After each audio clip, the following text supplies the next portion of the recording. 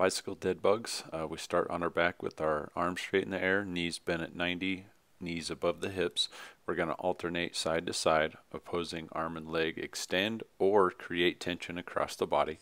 You're going to do a 1 to 3 second hold on each side, making sure that we don't let the low back arch up off of the mat or bringing the head up off of the mat in a crunch style where we tuck the chin.